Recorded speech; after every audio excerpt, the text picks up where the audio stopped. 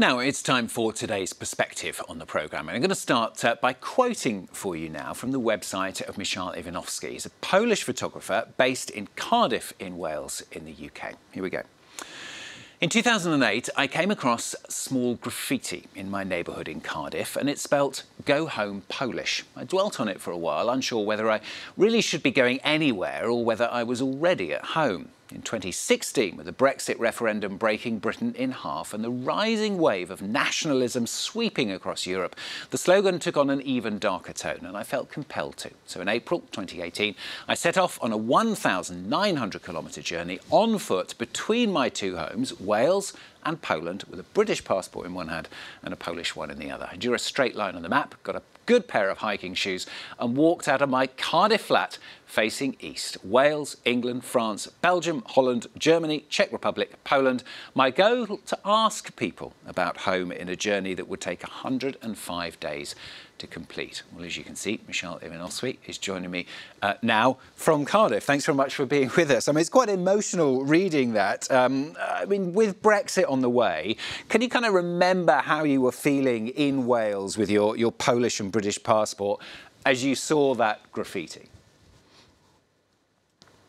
I would say little challenged and a bit confused because, like I said, I was already feeling I was at home. So to be reminded by an anonymous person that you actually know maybe not welcome as much as you thought, it was quite upsetting. But again, I had to dwell on it for a couple of years, actually 10 years to be honest, before I made the project that we're talking about now.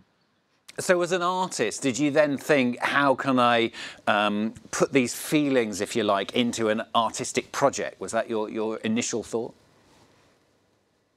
Yes, I'm quite communicative as a person, so I was finding ways in which I could actually deal with this kind of question, because I know it doesn't deal only with my situation, but so many other people from Europe who live in Britain. And I wasn't even thinking about Polish group in particular, but generally people who are not from here, you know, whatever that means. You know, we all from somewhere down the line. But I was looking for a way to talk about this slogan, and it took me a good 10 years. And with the referendum, actually was the catalyst of the decision to actually take the slogan literally and go home. You know. Did that make it worse, do you think, the referendum? Well, I'm more urgent, I would say, because I feel like as an artist, it's my job to communicate in difficult times like these, and to relate to other people, and to actually disseminate the positive message that I have on my mind. But referendum was definitely a catalyst for it, and well, before I was still feeling kind of safe and comfortable in Britain after the Brexit referendum, with the wave of xenophobic messages sent out and written on walls. I knew that it was time to react, because we mustn't tolerate language of that kind in any situation. And is that continuing, or perhaps even getting worse? I mean, bearing in mind what's been seen in the UK over the last few months with the, some would say, debacle going on in Parliament there, and the anger on both sides, has that made the racism even worse, would you say?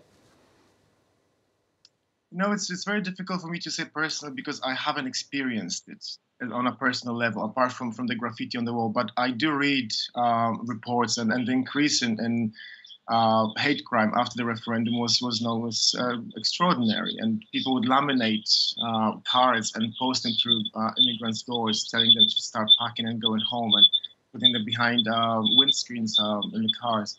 So it's definitely a massive increase, and referendum did allow a channel for people who before maybe felt a little bit, you know, constrained, but suddenly had this megaphone through which you could scream whatever you wanted. You know, that was the nasty side of Brexit, that it opened that channel of hatred. Let's talk about your photographs now. We've been seeing some of them appearing as you've been talking there. I mean, they're quite fun, aren't they? It looks like you enjoyed the projects as you went along. Absolutely. I mean, it's an exploration of the land, and on a ground level, as the common denominator, I believe all of us have the same planet as home. So for me, making this journey was almost reconnecting with something much bigger than administration, much bigger than Britain, much bigger than Poland or Europe, because, you know, fundamentally, we all own this planet in equal measure. So for me, it was claiming this land as mine, regardless of which nationality, which country I was crossing. The land is exactly the same for all of us, and it was quite playful in many ways, and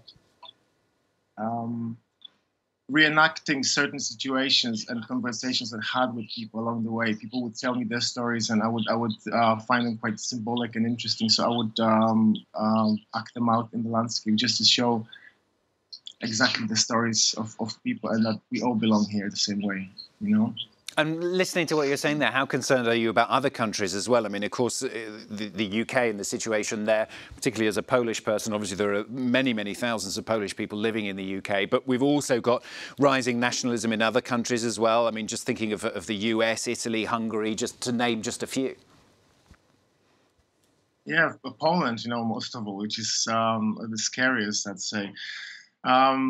Like, I have very little interest in national pride. As a person, I really see myself as part of something much bigger. So it was very important for me to actually present this positive message in my project, because it was a reaction to the news feed that we read. There's always these umbrella terms: Poles, Germans, immigrants. We never are individuals, and for me, it was very important to present this one very particular immigrant, Michal Iwanowski, because I have this this is the body that I have, this is the life that I have, and by presenting it as as an individual story, I was hoping that people actually will stop using such big umbrella terms, like Polish go home or Czech go home, whatever that is, because we mustn't use that kind of language. We're all individuals, and we all have context with which we come, And just finally, very, very briefly, if you can, I mean, once Brexit occurs, assuming it occurs, presumably you're planning to stay and carry on your life there in Cardiff, and hope very much that, you'll be accepted for what you are and who you are. Well, I should hope so. I love Cardiff, and I've lived here for nearly 20 years, and this is the home that I've chosen. And, as a British citizen, I don't foresee any kind of problems. And I'm sure that I still have the accent that, gives away that I wasn't born here, but it's not a problem for me. I'm at peace, with my position within this community. It's quite welcoming, and I'm hoping it will remain the same. But at the same time, I'm open to, just seeing where we go as a community. Michal Iwanowski, thanks very much for talking to us today from Cardiff. Enjoyed your pictures as well. So I'm glad the art project went so well. Thanks for being with us on the programme.